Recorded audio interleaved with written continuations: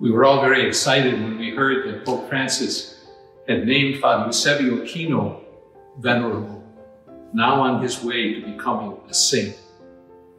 Father Kino had such a tremendous impact on the community where we live. He was born on August the 10th, 1645 in Segno in Italy near Trent.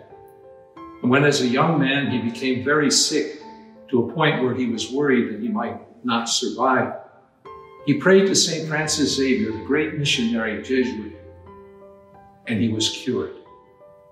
And so in 1665, he entered the seminary to become a Jesuit. He wanted to go to China as a missionary, but his superiors thought otherwise, and so they sent him to our area of Pimaria Alta. He came here in 1687, and as a missionary was here for 24 years, traveling almost 19,000 miles and establishing 24 missions. His impact was immense. He was a very talented man. He was a mathematician. He was an astronomer. He was a cartographer, one who created the early maps of our area. He was a rancher. He was a farmer. He was an architect and an explorer, a man of incredible talent. But most especially, he wanted to bring to the native peoples here the Lord Jesus Christ.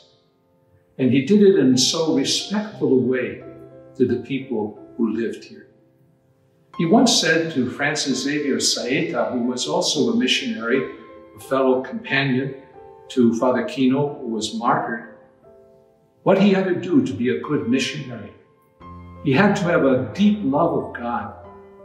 He had to be willing to work hard, because it's not easy to be a missionary. You have to be focused, kind of like the archer is focused on the target. You had to preach Christ, you had to teach Christ, you had to witness Christ.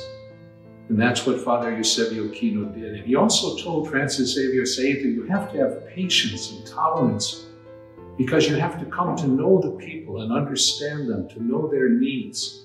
You have to sit down with them, sit on a rock, as it were, he would say, to listen to the people, to learn what their needs were, what their struggles were.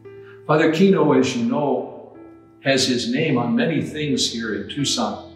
Kino Boulevard, Kino Sports Complex, so many things. And his statue is, of course, in Washington at the Congress, one of the two statues representing the state of Arizona. He is a man that all of us have a great deal of pride for what he did for the faith here in our region.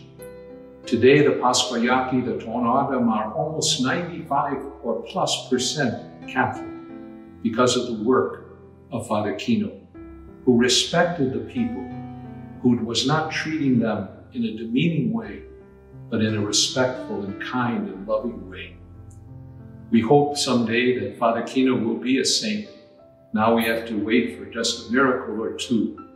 But what a joy it will be when we learn that Father Eusebio Kino, the Padre on horseback, is now a saint. Let's pray to Father Kino for a miracle.